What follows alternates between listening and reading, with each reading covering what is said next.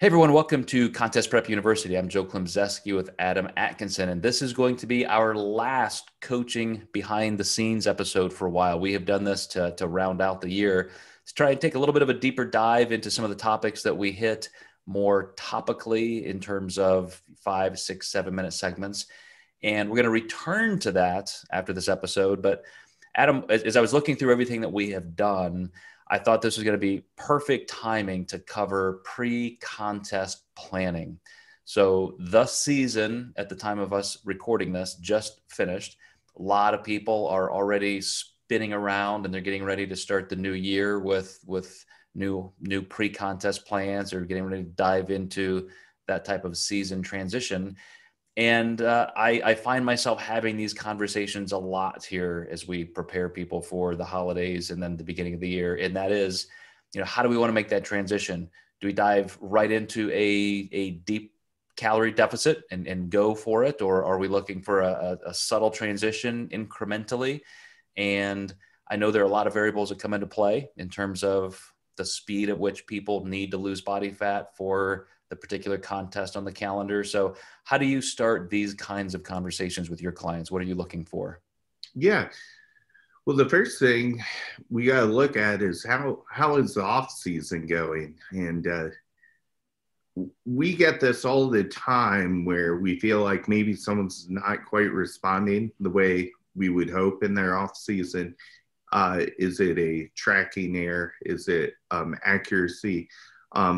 And if those come up, the person's usually just typically not even ready to dive into a prep yet.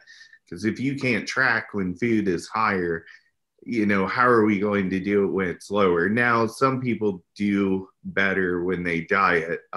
We all have those people who turn it on 1,000% when we say go. But I think that's a good first place to start is, making sure that that person's even ready to have that conversation based on how their reverse and how their off-season planning is going. Mm-hmm. I have a particular way that I like to do it personally, and I'd love your opinion to see if this is a tactic that you use with some of your clients. But I always felt like I personally did have very good productive off seasons. I was very intentional about that. So once I became a pro, I would typically only compete every 2 years. So I really had accomplished everything I wanted in that off season. So getting a turn toward pre-contest was pretty exciting. I didn't view it with any dread whatsoever. I was ready to go out of the gate strong. And I would almost use a 1 or 2 week induction phase where I would really kind of go for it, almost kind of a little bit of a purging. So I might drop my carbs down to 100 or 150 grams. Fat for me was always pretty typically low, 20% or less in terms of percent of calories. And I just like to make sure I got my own attention, so to speak. I was, this is serious business. You're going to go into this. And then I would modulate back up just a little bit into what I would consider, the first sustainable steps. And so that may be, another 50 grams of carbs, or I may actually start some higher calorie days at that point where that first week or two, I didn't have any increased days whatsoever. So I liked to kind of punch myself in the face to get my own attention and then enter the pre-contest with that kind of zeal. Is that something you do, or are you saying that's too extreme, Joe? I would never do that with a client. Well, that first cut usually has to be pretty big. And I do agree that gets people engaged. It gets them excited about progress. Again, you don't want to be the rabbit in the race necessarily, but that's a good way to start the race strong. And I definitely agree that, if you are losing, in fact, too much too fast, you can always bring food back up. Now, another tactic that I use probably more often with my clients is the exact opposite, which is like you mentioned, we're not in off season anymore. We got to recalibrate and start really putting the screws down on accuracy and objectivity. So let's understand that any amount of reduction is going to have a positive effect. And so let's make it very doable. So I almost kind of put the training wheels on my clients because I just felt like that's a better way to ease into it. But, occasionally there are clients as crazy as me, and I might do that. Absolutely. And all of these methods kind of matter on like maybe how aggressive we might have to be with somebody. What's the timeline of their prep looking like? And me and you are both advocates of longer prep. So I think we tend to start off more gentle, more often than not. And for me, especially, there are a lot of variables that athletes can clean up on in the off season. So if they're having untracked meals versus refeeds, if they're not doing any cardio, these are all small things that you can change to make a pretty big impact out the gates. And we kind of talked about that in our last episode. But, this is why I like to keep cardio low in the off season. It's just so now we have things we can add that can make a pretty significant impact. Yeah. And really good point on making sure that we're being able to manage all the variables in terms of metabolic capacity and sustainability. So one of the things that I had on my note card to discuss as a transition is, to perceive ahead of time some of those breaks you may need, to understand that there will be transitions, that your metabolism is going to start to reduce a little bit as you get leaner and healthier, and there's just less demand on your body. But also knowing that when you get way toward the end, which we can kind of save toward the end of this podcast, you're gonna be looking at time as an equal variable to progress. In other words, you may be able to lose 4 or 5 pounds in the first week or two at the beginning. It may take you 4 or 5 weeks to lose the last pound or two. And so that reversal of really looking at time and consistency as an important variable means you have to plan for that. And so hence you saying that you and I are advocates of longer preps. It's not that we're dieting harder or longer. It's just that you not only want to make sure that you can reach that end goal in your best condition, ready to go, but that you're also anticipating some of those shifts where you may have to make some changes. And in those transitions, there could be a week or two that you're not making the exact same kind of progress you thought would be linear all the way through. Yeah. And just making room for error or stalls. Injuries can fall into that too. So it's not just metabolic decline. We want to schedule diet breaks and things like that in there. So the more weeks you have to work, the better the outcome typically. And, I think you could always anticipate some holidays, some birthdays, some trips or something like that. And so just to know that you've got the time so that every week doesn't have to be do or die. But another method that worked personally for me, and I do have a harder time applying this to clients as well, because you just never want to push somebody harder than is necessary and possibly create some kind of a stumbling block for them. But I was always okay with a little bit of extra work, a little bit more sacrifice, a little bit higher reduction in calories to make sure that I'm on pace, so that if I did have a higher calorie day on the weekend or something else, I just always have that little bit of anxiety in the back of my mind where you don't want to get behind. You don't want to get behind, and you always want to be ahead of the game. You're not on time unless you're ahead of a schedule. Those are the kind of mantras that go through my mind. So I try and convey that same sense of urgency to clients. But again, that longer prep means that if there are some slowdowns, you can manage them without pushing somebody physically harder than they may be able. Yeah, absolutely. And we've all had clients, they get down to the wire and there's no choice but to go down. And maybe you only have 2 or 3 weeks like that, but you feel like you're playing catch up the whole time. Mm-hmm. And it usually doesn't end in the best result or the outcome that we're typically used to, where we're reversing somebody into the show. And, for some reason, the 12-week prep mentality still has not quite died. You still see a lot of people doing that. And just because they can do that doesn't mean they should. And it doesn't mean, even though they're getting on stage and looking good, it doesn't mean that that's the absolute best outcome. This being a coaching behind the scenes episode, my premise for that idea was to really kind of expose the inner thoughts of a good coach. What are we thinking when we're working with clients? And I was just doing a podcast this morning with Joe Schretz, who's a younger pro who is really just getting started with his own coaching and his own professional career. And I made the point that the more seasons you go through, when you get into that second decade or so of competing, you find that you're learning how to compete. You're learning a lot of things that you just didn't have the experience to know prior. And as we're talking about, try to pick that one point on the calendar and say, okay, here's my contest. Here's where I'm going to look my best.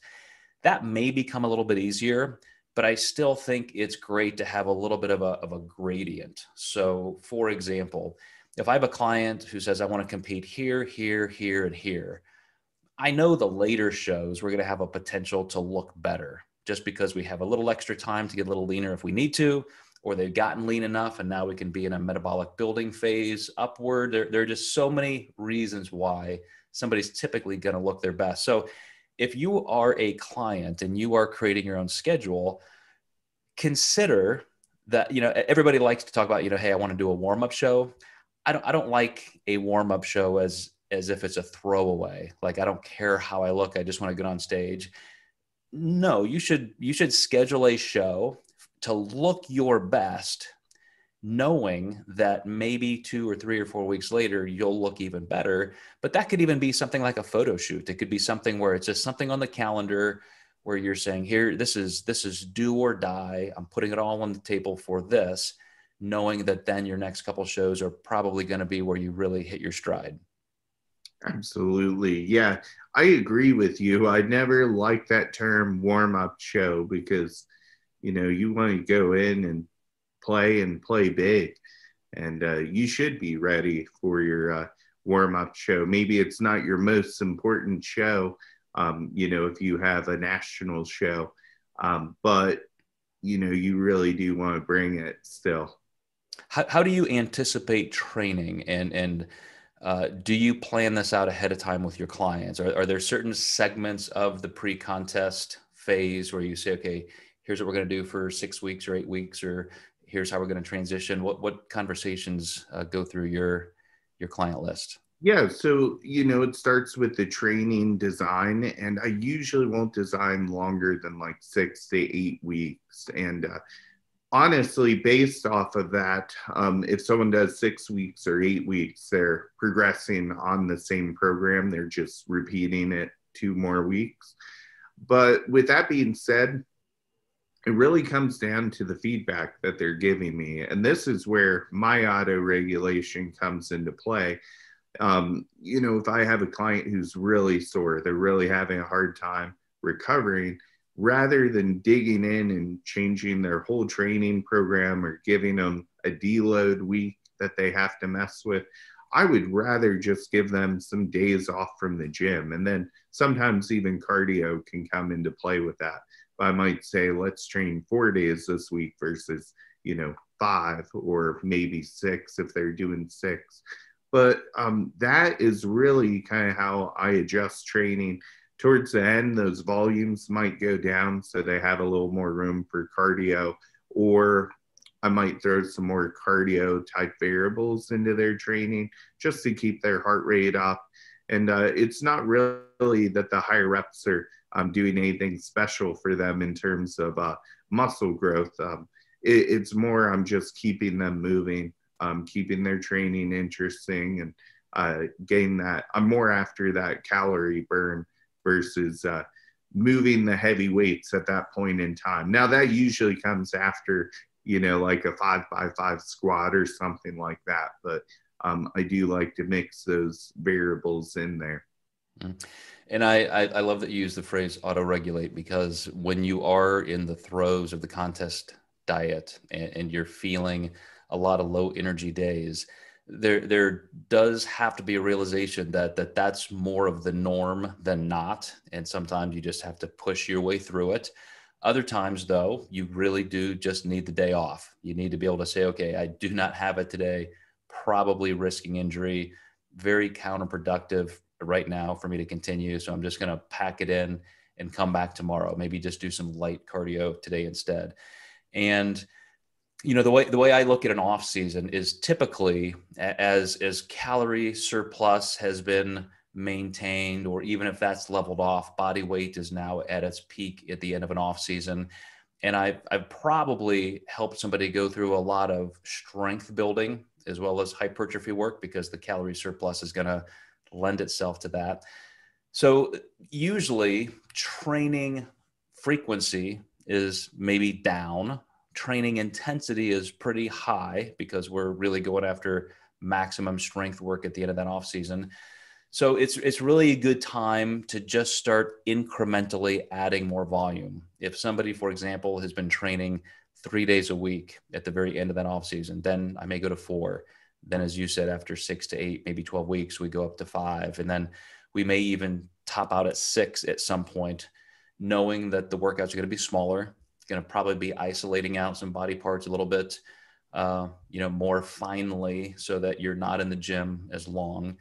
But it's still not a time to necessarily just throw away any hope for heavy training. Like you said, that's not the goal, but you also don't want to just revert to not pushing yourself hard. Obviously, everybody knows you need to keep stimulating the muscle tissue as much as you can to maintain it, even though you may not be getting new PRs in the gym. So I always found myself, again, as I learned how to manage my pre-contests year after year after year, I kind of had a threshold where I knew, okay, if this was my top squat in the off season, I'm okay settling down to here. Like even in my best condition, 4 or 5% body fat, I still want to be able to squat at this level. So there may be a little bit of a decline over time in strength, but that still gave me a strength goal. It was fighting to maintain at least those levels. And I think that's also a critical mindset for pre-contest training. Yeah, one prep, I actually kept track of my coefficient throughout my journey. And I found like that middle point where I was around like 188 pounds. My strength versus my body weight was at its best. And then basically any pounds I dropped under that, it really plummeted. Mainly my squat. I just didn't have that almost like mechanical strength due to my stomach being larger to push on my legs to help me get that squat up.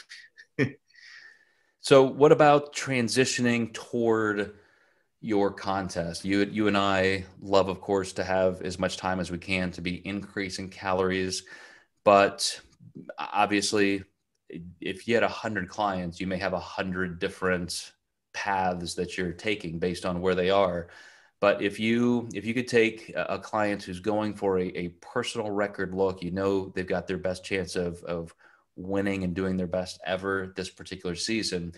What's your methodology or your approach to, let's say, that last month? What are you looking to try to accomplish? Yeah, I do want to make sure the body is de-stressed. It's going to create an optimal hormonal environment, whether that be a progesterone steal or a testosterone steal. Due to prep, you can see those levels get lowered. It's really important to be hormonally optimized before you start your contest prep, because you and I both know that these levels decline pretty heavily when you go through the stress of a prep. And this is why we do diet breaks, refeeds, and things of that nature. So making sure to have a good hormonal environment prior to starting the prep. And I do find that keeping stress low, whether it's environmental, physical, can be a really good option. So a great example, I just had a female work with me her whole year of an off season. We actually decided to take this whole month off from communication or even me writing her training. I said, let's let you train. Here's your parameters as far as how many days a week. But I just wanted her to go and enjoy her own training, before I start programming for her again. And then also, I'm just really minimizing stress. And I think with her, just having a month of not checking in with me is going to be really good for her. Mm. It's really interesting. I've often told clients that as well when we've worked on some things for a long period of time. I have a client just this week that, it was his renewal time, and I said, look, I've enjoyed our time together, but we have worked together for 8 years.